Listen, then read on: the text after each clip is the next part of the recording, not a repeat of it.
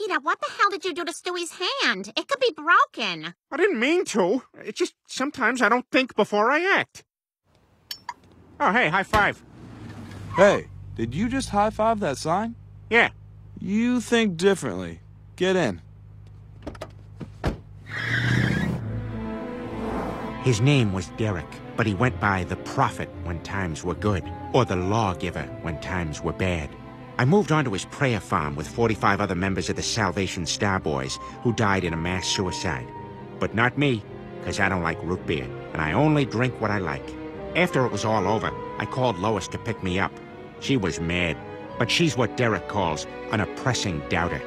May the light of Derek's invincible diamond shine through you.